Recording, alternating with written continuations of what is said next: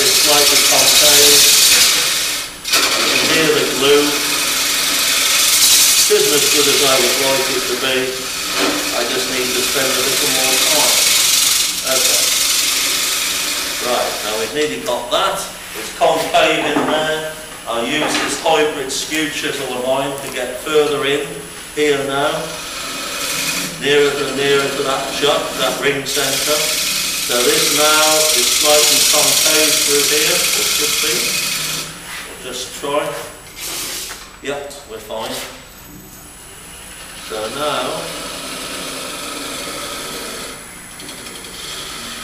okay, there's just a little bit that needs easing out of the centre there now, and that's alright. We'll just take this out, and I believe I brought it with me.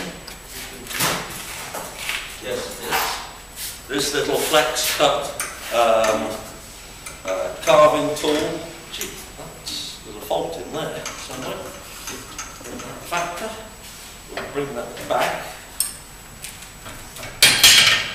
Just ease that little centre out of here. I made the mistake of putting that hole in here, as you know, before I came here, and I had to deal with it, but it's coming out. And you would just, if you couldn't get that blended in properly, you'd just take a little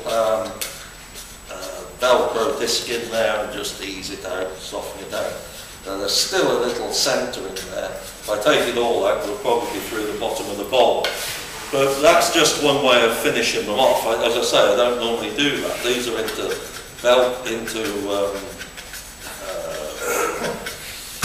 vacuum chucked situation. With this, because it's got wormholes in it, we'd have had to have put tape over those holes, else the air. The chuck that I use pulls 4.5 cubic feet a minute. With holes like that, you'd want a chuck that pulls about 10 cubic feet a minute to make up with the loss of air, so to speak. Glenn in Ireland has got one that pulls 21 cubic feet a minute. The heel turn pieces have got inch holes in it, but it will still hold it, because it's pulling the air fast enough to hold it in situation. But that's the sort of situation that we've got. There you are. You could have dropped it and I could have blamed you. So that's briefly that factor. What I'll just touch on here, I'll just pick up one or two of these pieces and just talk about the materials that are used in these. Right, before you do that, yeah. On this one here, when you were talking about your finishing schedule, your sanding, yes. Was that going to be for the gallery or utilitarian? It's in the halfway house situation, that piece. It can tick both boxes. Some galleries would take that piece because of the figure and so forth within it, and it's a very pleasing shape in the hand. It's very tactile, but it could function just as easily. It fits into both categories. Really. So on your functional ones, do you also sand them to 400? On the domestic utilitarian pieces, I go down power sanding to 240 grit and hand sand to 320 grit. On these type of bowls that I've got in my hand here are down to 500 grit. That's where these are. Years ago, I used to make my domestic utilitarian pieces down to 400 grit. And I used to do that, and people say they're too well finished to use, so they wouldn't use them. So I thought, well, they're made to use, so I decided to make them not quite as refined, if you like, in the sanding technique. My dear friend Richard Raffin said to me one day, Richard and I have known one another a heck of a long time, and Richard hates finishing. That's the one thing he hates. He never goes below 240 grit abrasive. That's as far as he goes. He had always hated it, and everything he makes is for use. That's the way he sees it. It's all for domestic utilitarian use product. Anyway, one day he was telling me, and he likes to do these things to try and wind you up and see if you rise to his bait, so to speak, which I seldom do. And he says, you know that bowl over of yours? I said, I don't know what you've got in mind with you. You've got several of my pieces. And he says, the one with the shaped top, that Indian rosewood piece. So I said, oh, I forgot one. Anyway, he says, a damn sight better piece now than when I had it from you. So I said, what do you mean by that? He says, oh, I was looking for something to mix mustard in the other day. And he says, I mixed it up and it got rid of that goddamn awful finish you put on it. I said to him, you do what the hell you like with it, it's your ball, it doesn't bother me, so to speak, because he thought I'd get all upset about it, but that doesn't bother me. He can do what the heck he likes. So there you go. Anyway, I'm just pulling these pieces out because they're all in different woods or something. Okay, this particular wood here, which if I could only work one wood in the rest of my life, this would be my choice. This is Massa birch that comes from Finland. There is a trade in it. The trade worldwide comes from Finland. It grows up near the Arctic Circle. It grows in Siberia also, Sweden and Norway up in the Arctic Circle area. But the trade is from Finland. This isn't a particularly well-figured piece of it. This here is better figured. There's more figure in this little box here of this wood. Now the textbooks will have it, that the formation of this grain figure in here is caused by the larvae of a beetle. You talk to the Scandinavians and they'll tell you that's a load of nonsense. They'll tell you that that malfunction, that pattern is caused by the stunted growth growing near the Arctic Circle. It's the extreme cold and extreme the summer growth burst, if you like, against the extreme weather conditions in the winter. What it is, it's a wonderful material. It doesn't get particularly large. The largest log I've ever seen of it is 15-inch diameter. The best logs of it, from figure point of view, are normally in the 6-inch to 8-inch diameter. That's where the best figure is. And once they go a bit bigger, they're not quite as spectacular in their figure, although I've got 2 logs at the moment which are 12-inch diameter, which are way better than this, way better than this. A particularly good figure, actually. It's expensive wood. It gets sold for veneer, basically. It's peel veneer, so it's in hotel foyers and boardrooms and stuff like that. That's what happens with it for panelling. It's also sought after by the knife makers in Scandinavia. They buy it for the handles out there because it can be spectacular with grain on it. But that wood doesn't have any license. What I mean by that is, it's a pleasure to turn. It doesn't check up in drying. I've used the pith core in more pieces than I care to remember, in hollow vessels and open vessels and in some bowls anyway. And there's only one piece that's ever star-shaped from the glue.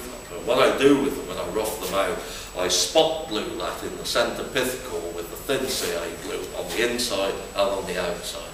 But it grows so slowly that it doesn't get the radial star shapes within that pith core. It's always sound. That's what I found with it. So, when you sand this, there's no dust that's a problem.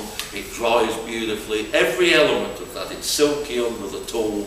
It's a pleasure to use. And if there was only wood in the world that I could use the rest of my life, that would be my choice. But it is an expensive wood. By the contrast of that, this little bowl here, what's the name of that? Massa birch, M-A-S-U-R.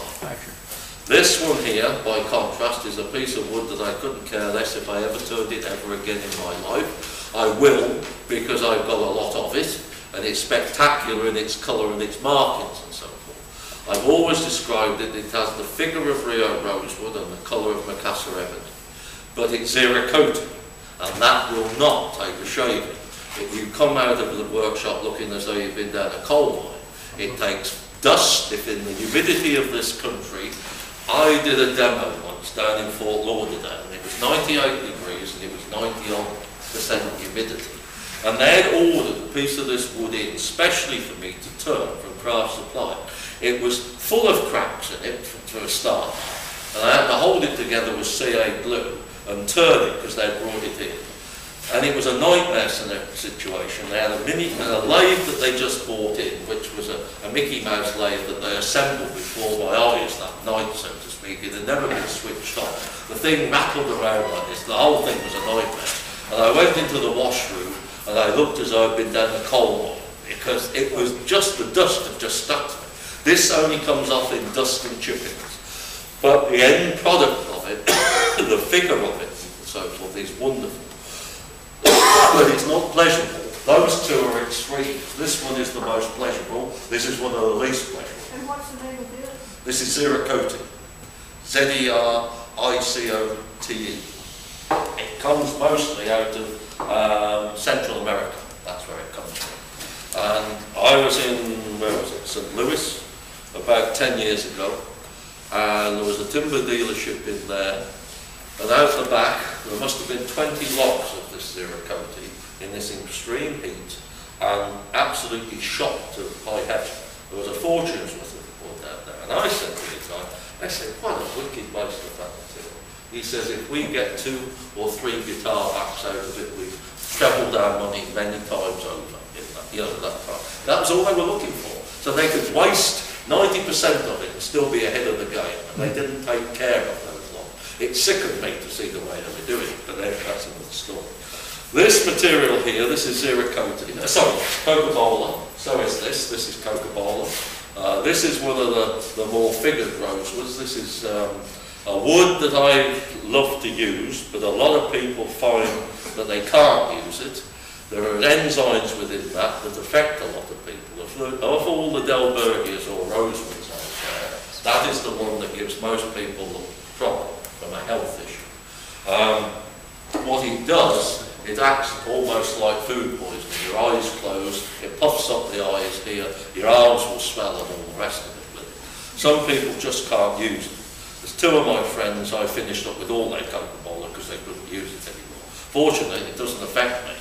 I have a log at home that came out of, which is 16-inch diameter, and it was 10 feet long. I bought that about 5 years ago, and that's a good size for Coca-Cola. It's a lovely material. The best of it comes out of Mexico as well. It comes out of Honduras and where are we? You had a piece. Where was it? Costa Rica. Puerto Rico.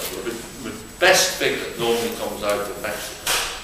Yes. After you've roughed these, how long do you wind up having to have those sit? They're not that long because you never get the moisture content in those woods in South American hardwoods. It isn't like the northern temperate woods. There isn't that moisture content in the first place. Okay. But they are oily.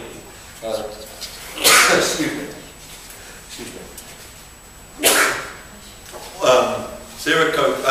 Coca-Cola is a very oily material. And if I use that glue plot method that I've just done here, I would degrease this with acetone before I glued it. Acetone is the degreasing agent for it, and then it will glue. But it's a lovely material to work. It works well for an exotic because it's very greasy. It's got that oily tendency. Brazilian tulip wood, where are we going? Indian rosewood, parakin, kingwood, Brazilian tulip wood, they're all Delbergians. So is Madagascar rosewood, and there's 1 or 2 others which won't come to mind. But there's only about 7 of them. There's about 10 true rosewood Delbergians, if you will, out there. But the Coca-Cola is probably the one that finds the most favour in the buying public's mind. Almost all of Bill Hunter's work is made from Coca-Cola, basically. But what it does do, it darkens down considerably. You cut this on the bandsaw, the sawdust you get there, you walk back in there half an hour later, the end of that board has changed colour within half an hour. But these pieces, they will still keep. This was much lighter when it was first turned, but because of the variegation of the dark streak and so forth, it has still got a character that maintained. But we're back to the situation of, I love to work flamboyant materials. I love the material itself. All my work is based on simple form, utilising the figure of the wood primarily. I've never gone into the painting, burning, piercing, whatever. I'm one of the traditionalists, if you like. I love the material.